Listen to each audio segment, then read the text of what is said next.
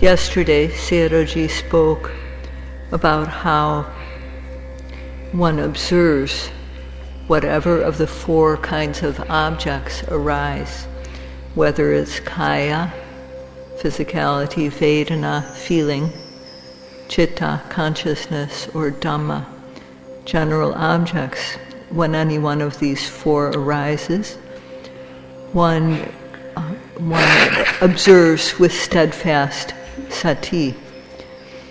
And when our observation becomes good, our sati becomes good, then virya, ardent effort, is also present. And also samadhi, the collected mind, plus accurate aim. So when these four factors are complete, then correct knowledge is present, knowing correctly. Virya, sati, and samadhi, energy, awareness, and concentration, make up the samadhi group of the path. They make up the training of samadhi, samadhi sekha. Therefore, the teaching of samadhi is complete in oneself at this time. With accurate aim and correct knowledge, the wisdom portion of the path, the training of wisdom, panya sekha, is also present. So in every moment of observation, the training of concentration, samadhi sekha, and the training of panya, the training of wisdom, panya sekha, are present. And sila, morality, is complete initially.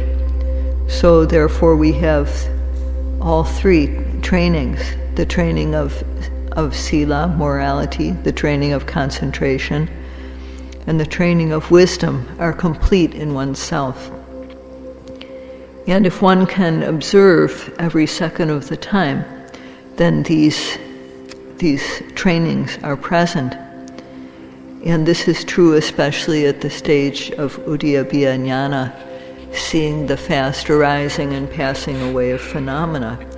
Because at that time one's observation is very keen, and one doesn't miss, or if one does, one knows it right away, and one is determined not to let oneself miss again. So in this way one fills up the gaps in one's practice and makes one's situation better. So at this stage in the practice, the factors of vipassana are all complete, and this is cause for happiness. In the Buddhist texts, when one reaches this stage, it is said that the factors of pure knowledge are all complete. They all come together at this stage. Or they are also called the factors of one who knows, or one who comes to gain this pure knowledge. In Pali, the word is bojjhanga. That's made up of two words, bodhi and anga. Bodhi means pure knowledge, and anga means a factor or a part. So bojjhanga means a part of pure knowledge, or a factor of pure knowledge. Or it means one who knows. It means the cause for becoming one who knows with this pure knowledge. So if one continues to practice in this life, one will surely reach the state of a noble one, of an Arya. And in the teachings of the Buddha, the factors, all the different factors which make up the teachings, are present. And there are 37 of these factors individually, and they fall into 7 groups. And at this stage in the practice, all these factors are complete.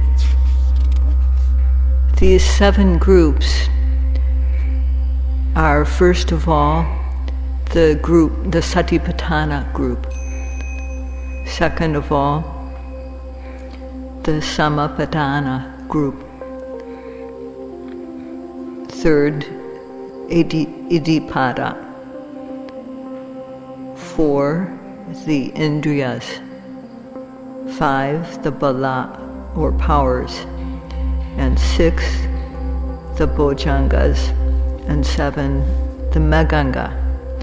So there are 7 kinds, 7 groups, and some of these groups have 4 individual members, some have 5, some have 7, and some have 8. So when one adds them all up, it becomes 37. And these are called in Pali Bojjhanga, Bodhi Anga, the factors of pure knowledge. In the group of Satipaṭṭhāna members, there's Kayanupassana Satipaṭṭhāna, that is observing whatever physical act arises with steadfast sati.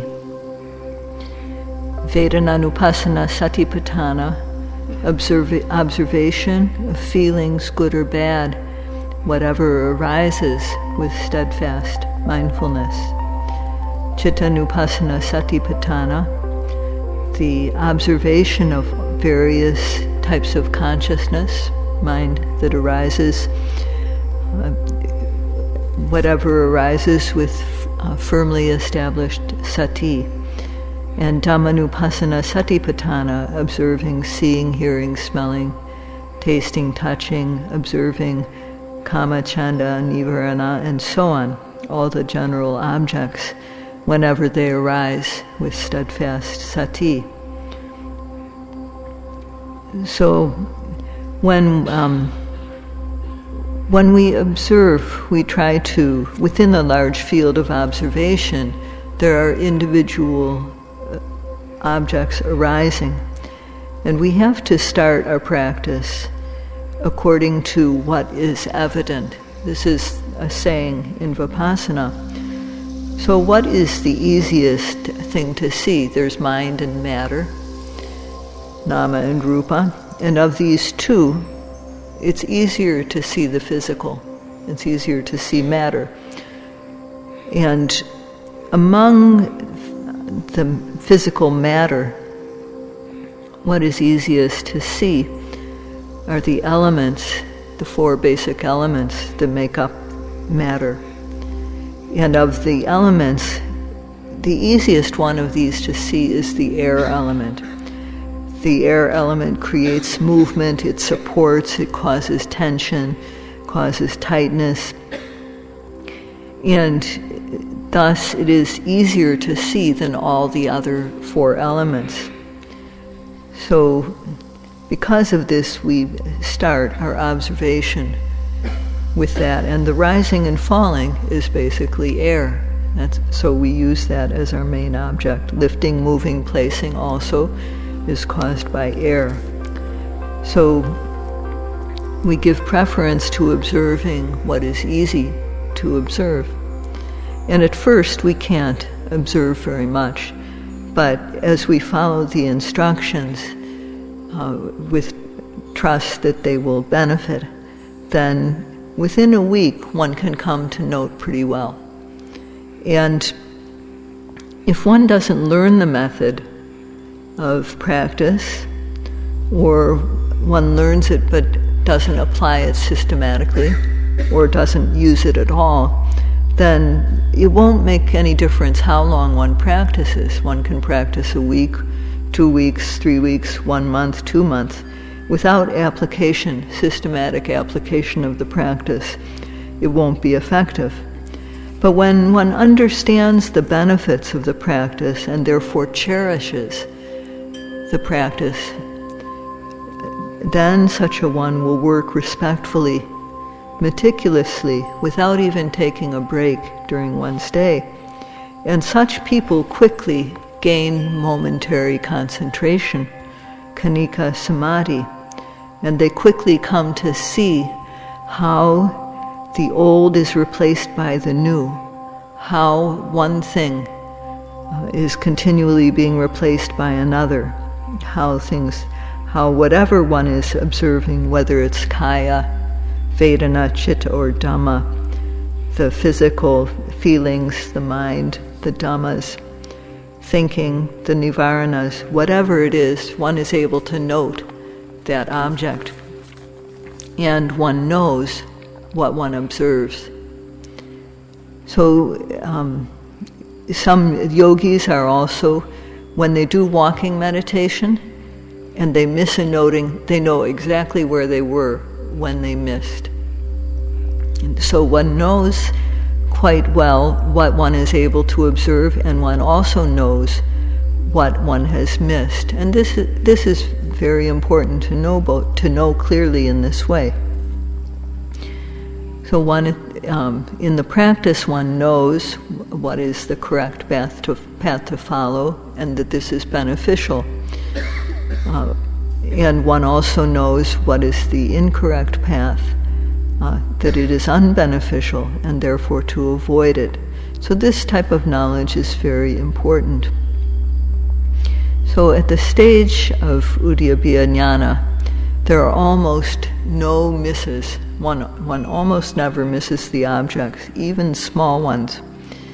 And from here on, the yogis are happy with their work. So they're not bored.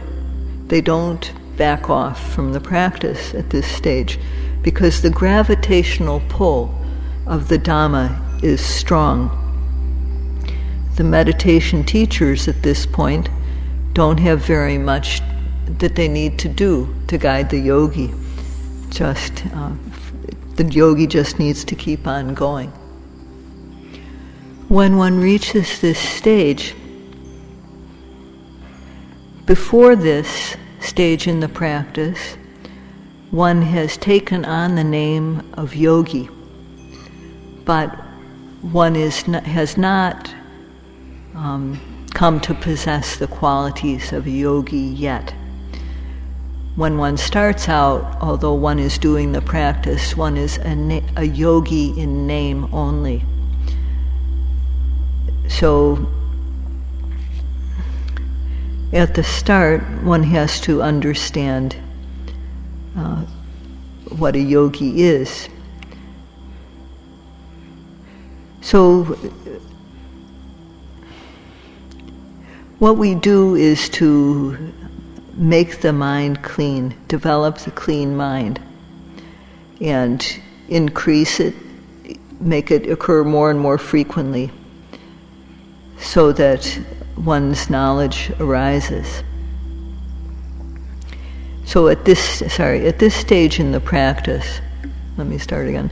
At this stage in the practice of seeing the past arising and passing away, one has come to understand what a yogi is, because the clean mind is being developed and increased, made to occur again and again. And one's knowledge is very swift. One sees how things arise and pass in a way, in a fleeting, very quick manner. Starting with small things, one can see very clearly. So this is how one's mind has expanded due to the practice. So one's mind and knowledge have increased, have become developed. And what is necessary to bring about this development of the mind and development of knowledge is, first of all, initial effort. And second of all, one needs to step up one's effort. And third, one needs to have effort that doesn't let up until it reaches the goal. So these three factors make up a yogi. So at this stage in the practice, these factors are complete. So these three types of effort are called yoga. And one needs to make initial effort, an effort to start the practice. And then one needs to overcome laziness. What happens is that as one starts the practice, one hasn't seen the benefits yet. The results haven't come yet. And so laziness comes in. At this stage, one has to increase one's effort and overcome laziness and boredom. So what is the goal? There should be a goal. And when we go to school, when we study, we consider, well, how much am I going to learn? How much am I going to study? What am I going to work for? How much do I want to earn so that I can support my family? So in the world, we should have an objective. And in the practice too, in this task of becoming a true human being, with a human mentality and having human knowledge to gain better than human knowledge, one should have this type of goal. Life without an objective has no meaning. So one should have an objective to keep good sila, and then to develop and expand the mind, develop knowledge, but not by imagination and not by wishing, not by just learning a method or reading about how to practice. One has to start the work. So that is the first stage of effort. And secondly, when laziness and boredom come in, one has to increase one's effort. And then from there, one goes to the final goal. We have human knowledge, but we want to gain something better, a better type of human knowledge. For Sayadaw, he thinks the minimum goal should be to achieve first path and fruition, Satipaṭṭhāna path and knowledge. So without a goal, life is not meaningful. And in the world, in our education and in our work, we establish goals, and then because we want to be able to take care of ourselves comfortably and to take care of our family. So with the practice too, if one is a human, then it's important to be a true human being. And it's important to have a human mentality, human heart. And it's important to have human knowledge that is special. For this, one needs to develop the three trainings. And without effort, virya, it is not possible to develop the three trainings. It is not possible without making the effort to overcome laziness. And it's not possible without making effort that keeps on going until one reaches one's goal. So this is the meaning of the word yogi, yota, payotataya, yogi. That is one that makes these three kinds of effort, the initial effort, the increased effort, and the fulfilled effort that goes to completion, to develop the mind and develop knowledge. So one who possesses these three stages of effort is called a yogi. And at this stage in the practice, one sees the very quick arising and passing away of phenomena. At this stage, one is a true yogi.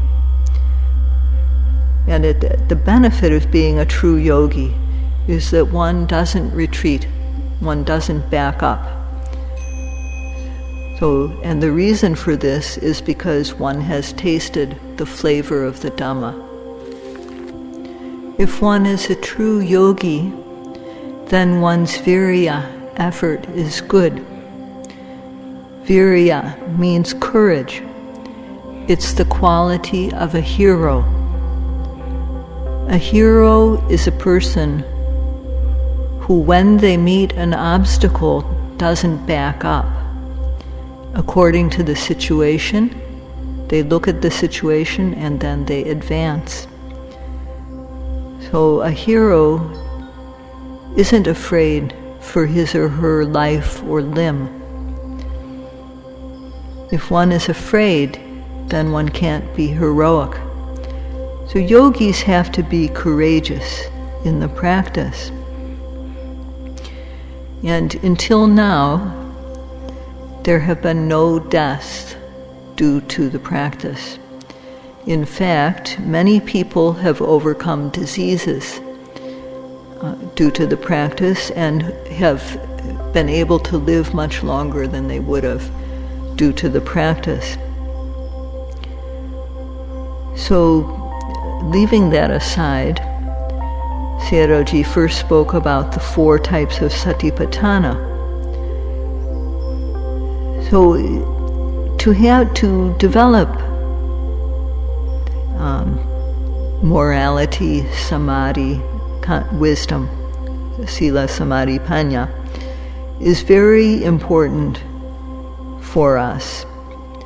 And in order to develop these, one can't one can't favor oneself. One has to make courageous effort in order to develop these trainings. So there are 4 ways in which one has to make effort. One has to make effort when there are things that are disturbing to the work of kusala. One has to make effort to get rid of them. One has to also make effort so that things like that don't happen again, so that unwholesome tendencies don't happen again. So one has to make effort to remove the ones that have arisen, and one also has to make effort to so that unwholesomeness doesn't arise again, like ones that arose previously. And then one also, if the wholesome actions, wholesome speech, wholesome mentality hasn't yet arisen in one has to start to make that happen. So one has to make effort in that way to develop wholesome physical, verbal, and mental behavior. And if such behavior has arisen, then one has to work to develop this, to expand it, to make it occur more and more frequently, so that from just a few occurrences of wholesome behavior or speech or mentality, one creates many. And from a very weak and immature stage, one develops wholesomeness to maturity. So one has to have these 4 kinds of effort. This type of effort is called, these 4 are called supreme effort. And if one makes effort in these 4 areas, then steadfast sati is sure to follow.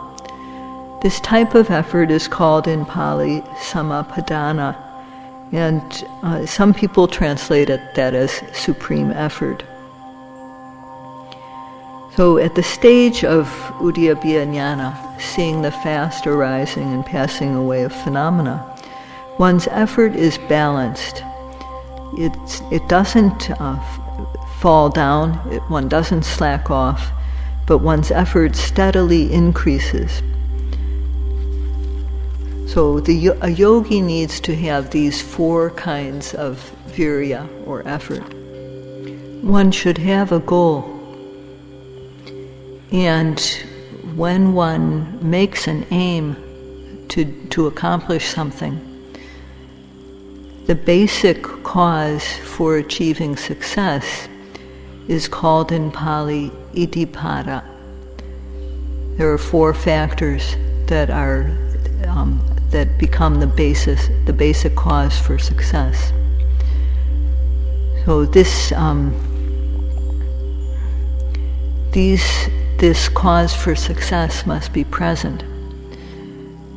It's like when you build a building, the foundation is important, and these basic causes for success, these 4 qualities which become the base for one to accomplish what one aims for, are very important.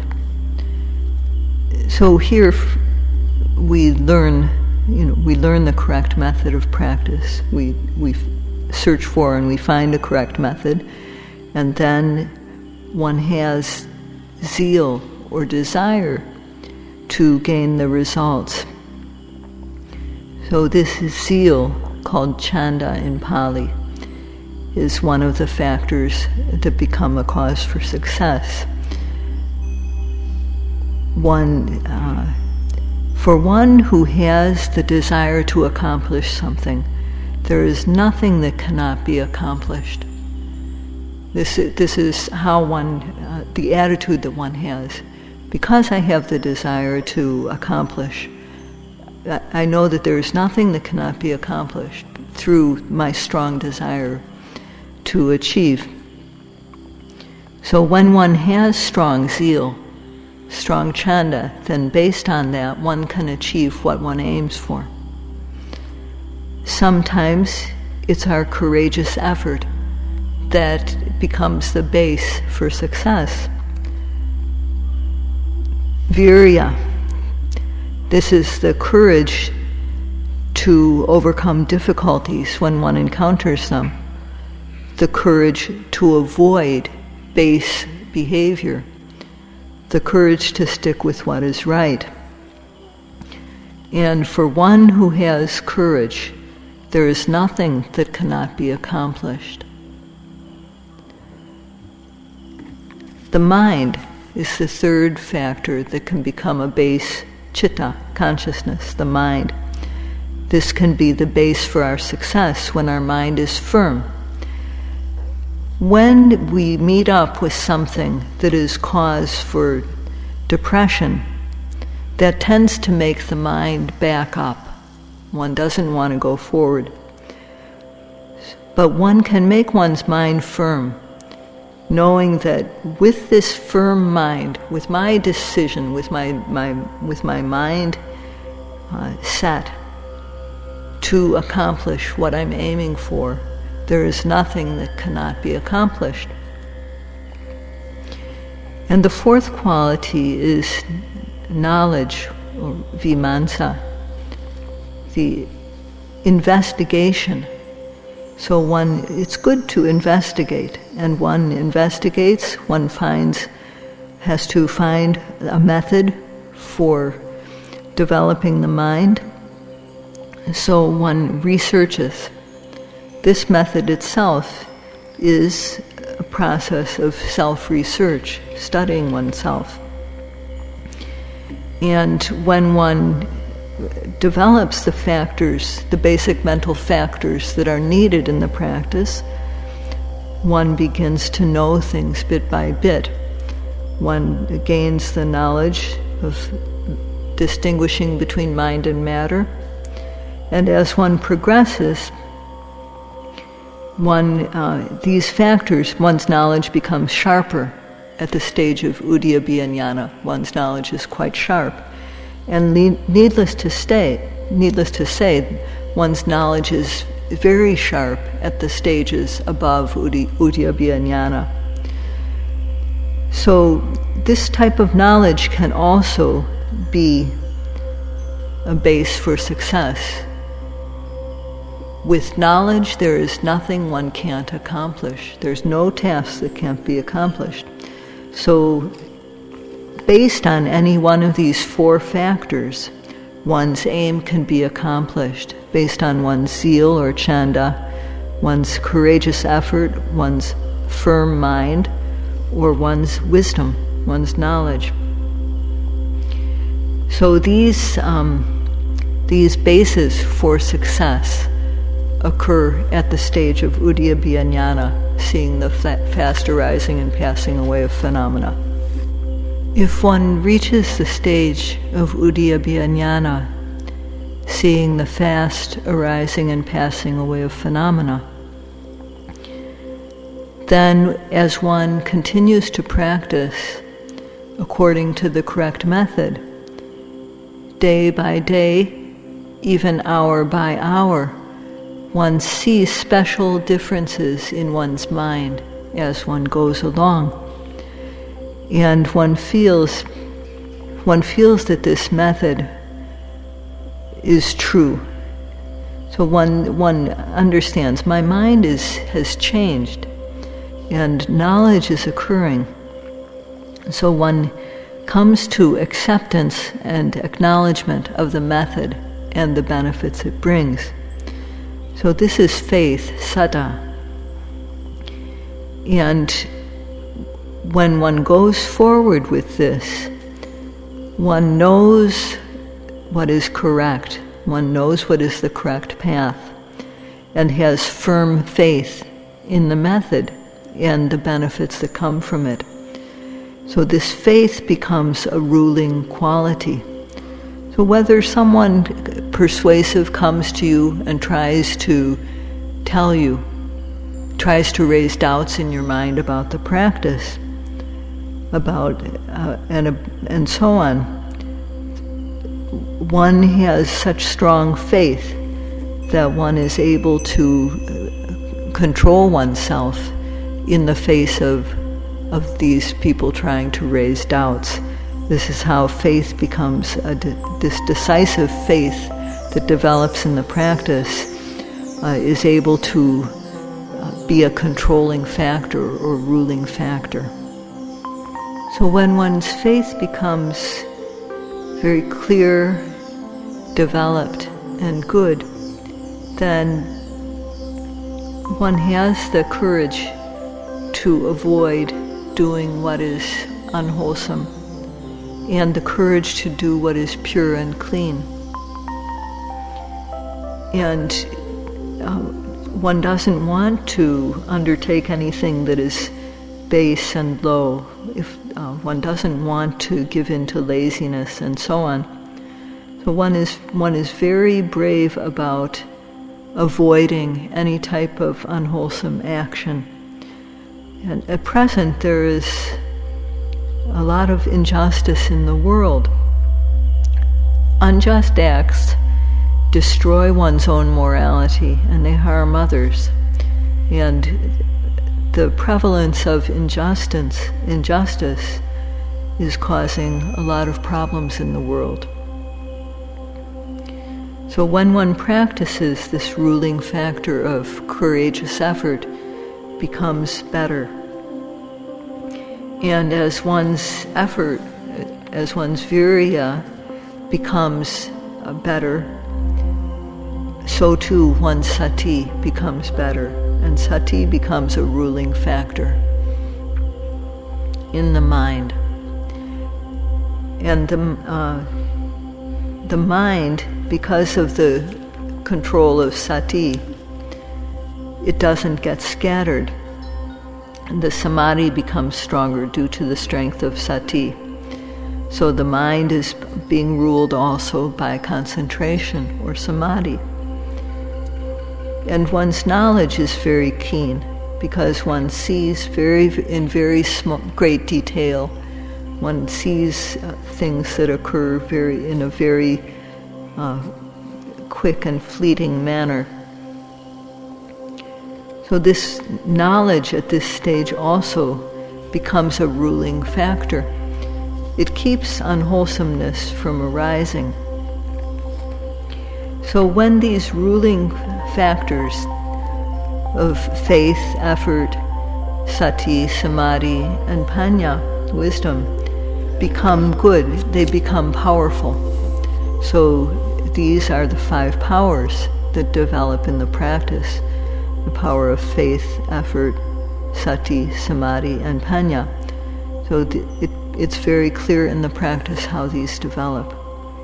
If there's no correct faith, that is, if there's no faith that good actions bring good results, bad actions bring bad results, if one doesn't have that understanding but thinks, whatever we do, it's okay, everything's over when we die. So when one doesn't have correct faith, but believes in this way, then violence is mostly what happens. And mostly people commit wrongdoing. So when one can't control oneself, that's one thing. One can't control oneself without correct understanding and faith. And one errs, one makes mistakes, and one's knowledge also errs. So in this way, the ruling factors are destroyed. And when the rulers are bad, then what is being governed is also suffers.